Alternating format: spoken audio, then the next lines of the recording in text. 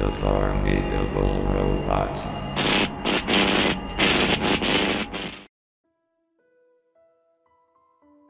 I'm certain that some people worldwide have grown up with Big Idea's Christian direct-to-video series VeggieTales, which debuted in 1993. It needs no introduction, but what I'm about to tell you is a very early version of the series, perhaps a prototype, though it's being made by a different company. Let's go back to 1977, 16 years before VeggieTales was created. An early computer-animated short film was being made, called Tales from the Countertop. It was animated by an early CG animation company called Mathematical Applications Group Incorporated, also known as MAGi SynthaVision, which you already know worked on a few scenes from the 1982 Disney film Tron, and had a few demo reels and tests from 1972 to 1985. You might be familiar with the 1972 sampler demo, a wacky and catchy short film showcasing 3D animation like never before, featuring a purple ball with a funny face talking to the viewer. Well, 5 years after the sampler demo, they made a short film that is oddly and closely similar to the VeggieTales we all know, which was Lost to Time. Tales from the Countertop was a lot darker and sad than the original series, though it kept the wacky nature a bit. So let's get on with the post of how I found this short, somewhere around 2005. The film was contained in a VHS tape that I found at a local rental shop full of old goods in Detroit, Michigan. It was sealed inside a blank transparent case, and the tape itself was labeled, Tales from the Countertop. The videotape is pretty cheap, roughly around $5.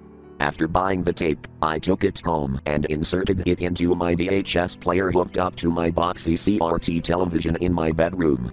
I was greeted with a black screen for about a few seconds until a white text in the ITC Lugal in graph font appeared, saying, Tales from the Countertop, along with a copyright notice stating, MAGi SynthaVision 1977.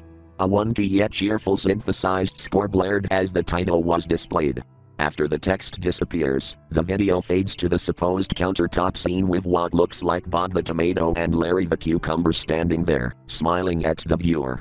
Everything in this animation looks completely different, a lot more primitive looking.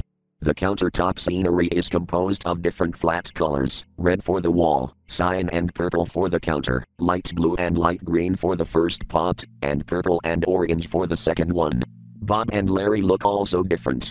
Their designs look almost similar to the final designs from the original VeggieTales, though looking more simplistic than ever, with Larry having a pill-shaped body and Bob looking like a sphere. Both of them have flat oval-shaped eyes plastered on their primitive looks.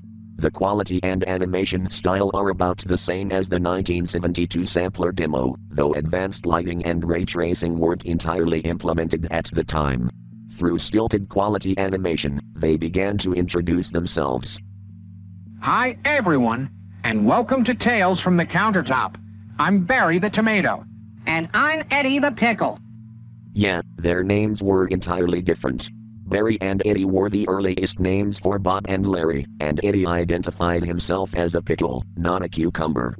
I could tell that the two characters were voiced by one single person, possibly the same voice actor of the purple ball from the sampler demo, though I'm not too sure. And we're here to answer your questions, Barry said. Affirmative, Eddie replied. The two then hopped to the right where it showed an unfolded white paper composed of 5 polygons laying on the counter. Barry told the viewer that he and Eddie got a letter from a woman named Jessica Barlow from San Fernando, California. His voice, however, does not change to that of a woman's when he reads the letter out loud, though maintains that cheery tone. Dear Barry and Eddie, I'm a mother of 2 sons, and the youngest one, Alex, passed away unexpectedly due to overwhelming fear. Before he went to bed, he had watched a gruesome horror movie unfold on the TV screen, lights off in the living room at night. Morning came, and when I went to my son's bedroom telling him that breakfast was ready, he was fully unconscious on his bed. After I took Alex to the hospital, the doctor said that he'd be in a coma for a while, until news broke out that he died instantly after attempting to fight the terror away from his brain. I could have prevented him from what Alex was watching on television, but his trauma had grown worse to the point that he was having deep, horrific nightmares. I hope my son rests in peace after the ordeal, but I need some answers. Signed, Jessica Barlow. After reading the letter, Barry and Eddie were appalled at the story, addressing respects for the mother and her deceased son. I, the viewer, began to feel the same remorse as the two characters in the film. I believe this was meant to be a prototype version of Where's God When I'm Scared from the original show, yet somehow it was unexpectedly sad and messed up, as I said at the beginning of this post. Barry looked directly at the camera and said, Well, Jessica, I bet one little film may answer your question. Right? Roll film. Eddie ordered as the screen faded to black. It then faded to supposedly the Tales from the CRISPR segment, though it didn't show the title card. Instead of showing a Frankenstein parody featuring the Frankencelery, it showed a scene that was taken straight from the 1960 black and white horror film Psycho. It was the infamous shower scene, but the murder had not happened yet. I have no idea why this was used in a short kids film, but I'm starting to get very suspicious about what the hell is going on with the writers' minds. During the film, which is revealed to be displayed on the living room TV, the camera choppily pans to a character of what is supposed to be Junior Asparagus, standing there watching the movie. Judging by the primitive look similar to Bob and Larry, or Barry and Eddie in this short, his design is similar to that of a broccoli, and he was sporting a comically big propeller hat instead of his iconic yellow and red cap. As the shot stayed there, the iconic suspenseful jingle from the movie blared off screen, followed by the blood-curdling screams of Marion as she gets stabbed a few times by a shadowy figure. The different Junior character let out an almost horrified expression before the voice of his mother, supposedly Lisa Asparagus, called his name off screen. The name of the broccoli child in question is Charlie, the earliest name for Junior. It's time for you to go to bed, dear, the mother said after the scene cuts to her peeking out from the doorway of the kitchen. Just like Junior, or Charlie, the mother is also a broccoli, yet she still sports her necklace, makeup and ear piercings from her original design.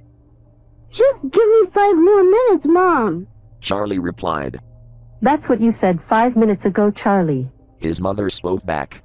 Let's skedaddle up those stairs to your room so your father can come over and tuck you in. Charlie agreed with his mother's order as she said, To be honest, dear, I think that movie is too scary and brutal for you. Judging by the mother's words, Charlie reassured her and himself that the movie wasn't too scary and brutal.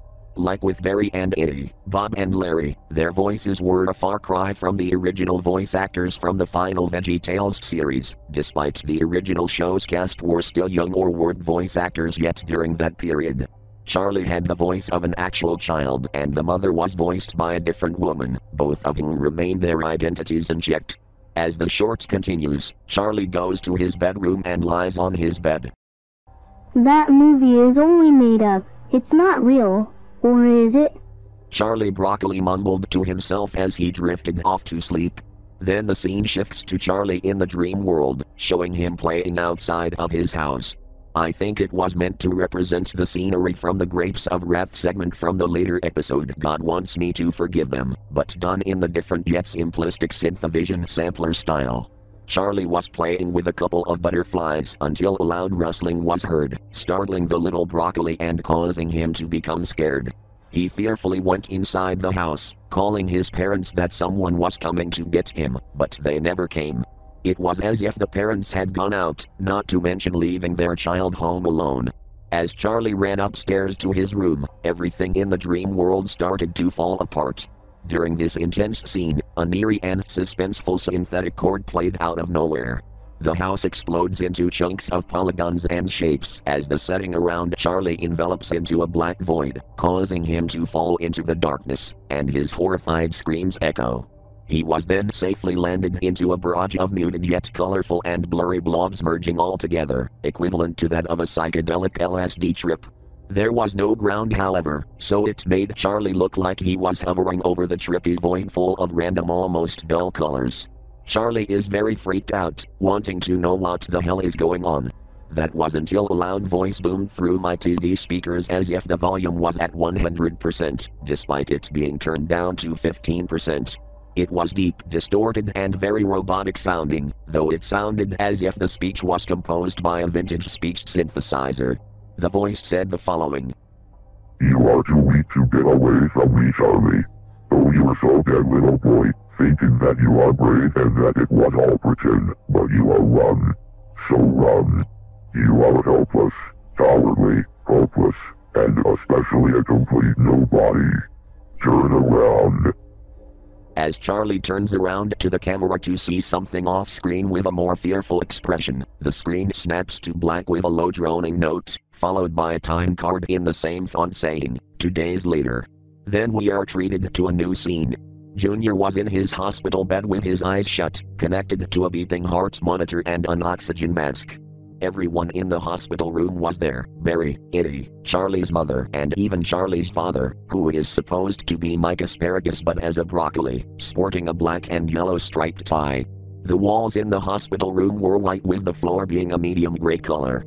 The last character walks through the doorway, a doctor wearing a white jacket and holding a clipboard. I believed he was meant to be Archibald Asparagus, but like Junior, or Charlie, and his parents, he's also a broccoli. Instead of the usual monocle from the original character, he was wearing black glasses with ridiculously oval-shaped lenses that fit the entirety of his eyes. The doctor begins to speak in his fancy English accent, though his voice sounds different as well. I think it was Rich Little, but I might be wrong. Charlie Broccoli is having trouble waking up from his deep-dreaded slumber that harbored a horrible nightmare, and the rest of the doctors are trying their best to help him.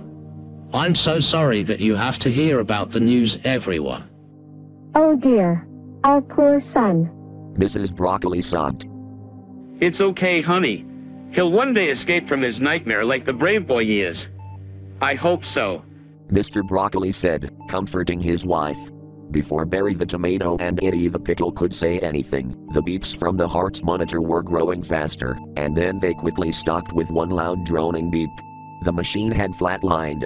It appears that Charlie had suddenly and quickly died from the nightmare he was struggling to get out of, but it turns out he was rendered unsuccessful.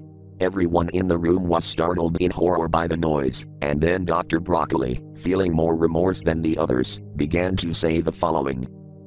I awfully have to apologize again, but Charlie, oh Charlie, the nightmare destroyed him.